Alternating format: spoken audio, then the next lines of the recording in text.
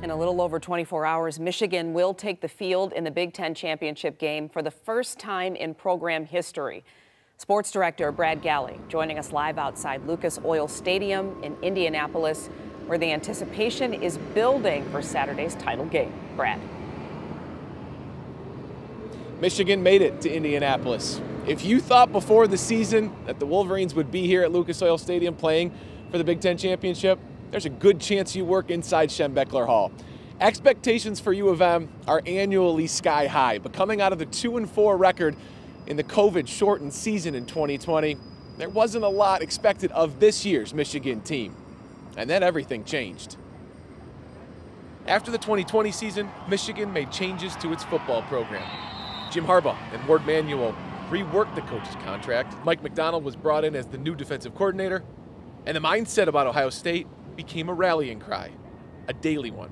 You know, to win the championship, to beat Ohio, and we're going to do it or die trying. I'm 0-2 against Ohio State. Every day we got one thing on our mind, and that's Ohio State. And what are we going to do to beat them? It's something that drives me. September started with blowout wins and a run game that was dominating opponents. But was it a sign of real progress? On the outside, doubt was loud. Guys in uniforms believed. I feel like we can go really far. I think if we keep our head down, keep doing what we're doing, we'll go far. You know, we want to be the best team, in the country. We're not just trying to be the best team in the Big Ten. The belief was strong. They said they were more together. Then that mantra was hammered home. The Big Ten slate opened with a win over Rutgers, then 2 road trips. Jump around at Wisconsin? Sure. The test and clinching victory at Nebraska?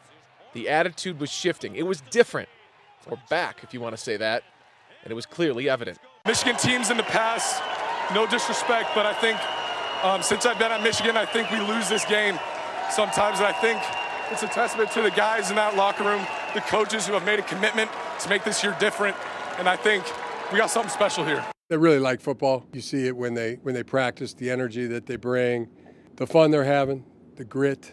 Michigan beat Nebraska to set up an undefeated battle with in-state rival Michigan State. Spartans beat the Wolverines, and U of M knew it needed help on the outside. It had plenty of time left in the regular season. I think we're still in contention. We still got all our goals in front of us. It's a tough loss, but one that I think we can bounce back from. Win over Indiana, a win at Penn State. Well, we definitely have enough talent, and I think overall our mentality as a team has shifted, and I think this team is ready to finish this season, and I think by the end of it, we should be competing for a championship if we do what we're supposed to do. The Maryland game wasn't close, and so the Big Ten East would be decided at the Big House. And the victory was decisive. What we've done on this field, offense, defense, we are firing on all cylinders. I'm so proud of this team.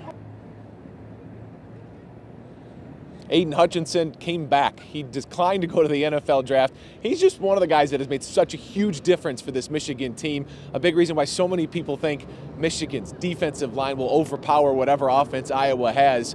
But in returning to Michigan, Hutchinson said on the field Saturday to me, this is why he came back. Task isn't done. Coming up at 6, we'll have more from the Wolverines on what they expect from Iowa and how much this game means to them in this program. Reporting live from Indianapolis, Brad Galli, 7 Action Sports.